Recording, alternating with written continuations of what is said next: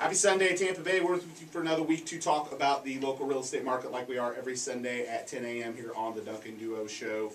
When we aren't on air, make sure to check out our social channels. We are at The Duncan Duo on Twitter, Instagram, and YouTube, and Facebook.com/The Duncan Duo Show. If you're curious about your home's value, make sure to check out our social channels. We are giving away a monthly Tampa Bay Lightning signed hockey stick for all the home value inquiries that we get through our social channels, as well as TampaBayHouseValue.com for your most up-to-date home value estimate.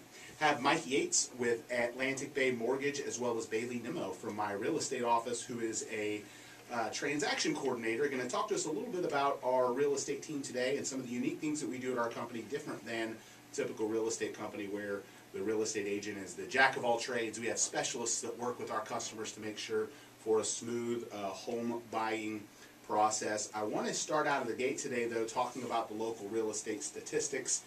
We talk about them every month in both our Tampa and Sarasota markets, and this week I'm going to talk about the Tampa stats for December of 2016.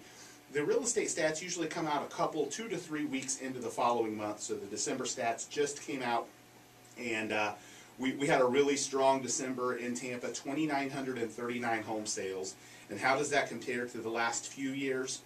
2,704 sales in December last year, 2,610 the year before that, and 2,209 in 2013. So significantly more home sales in December year over year. December was a couple of hundred sales better than November.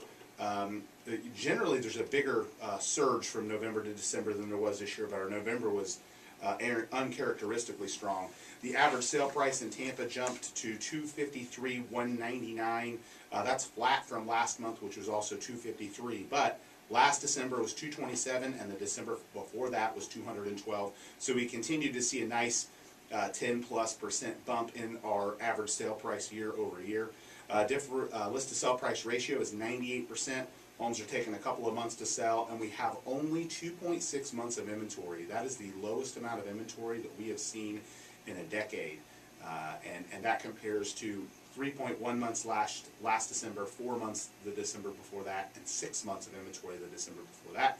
What's that mean for you? That means there's not as many home buying options, more bidding wars, more competition for hot listings. If you're a seller, it puts you in a great position to best position your home for the highest price. If you're a buyer, prepare for a bidding war. And if you're a seller, you want to make sure to hire the right agent, aka us, in a market like this, because you need an agent that's going to be patient, to follow a proper process, to allow enough offers to come in to get you the most amount possible. Again, continue to see surges in the single-family home market. Condo sales are improving. If you climb the price charts, the inventory rises. Under $100,000, there's like a month of inventory. As you get up above $1 million, there's 13 months of inventory.